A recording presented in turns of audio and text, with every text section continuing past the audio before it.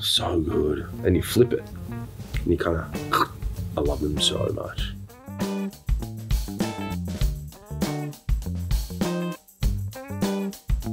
Ooh, like so much butter. So much butter. And then like, kind of like a thin film of Vegemite, but all the way to the edges. Like, I don't want the Vegemite to, I basically want like butter and like a bit of salt on toast.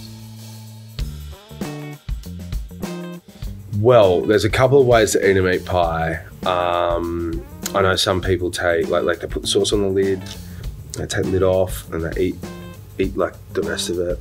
For me, I would let it cool down and I'd kind of like chip away. So like I'd take like the base away, kind of leaving the lid. And then like I'd have like the last third of the base and then I'd crush the lid over so it became like almost like a crunchy taco kind of. So you like the crunch, but then you had like it was almost like a taco, if you know what I mean. Like you got the base of the meat pie, you know, like you eat that bit away until there's only like that much left and then you crunch that over and you flip it.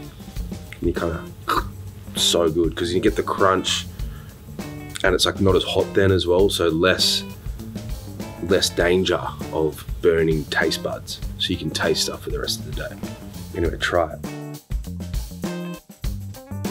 Vanilla malt, so good, so like creamy, so yum. That reminds me of like summer, going to the beach as a kid. One of the most iconic things is the boomerang.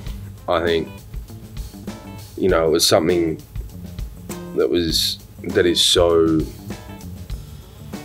heavily steeped in culture, has been here forever, but has also been a way for the rest of the world to connect to Australia. They've connected to it through the prism of that.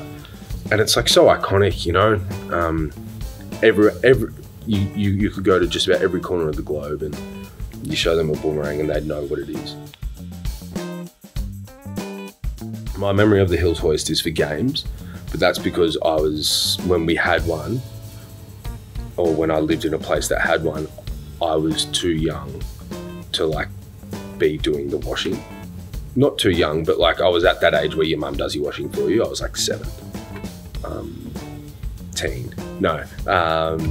So yeah, for me, it's like games, like running up to it and like jumping and then like, you know, spinning around or going over to someone's house and playing Goon of Fortune or that kind of thing.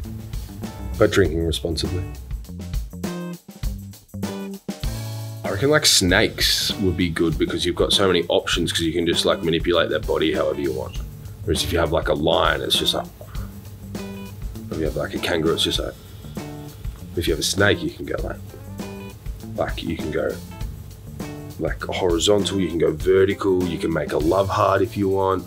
You could like do like a weird box, you could do a circle.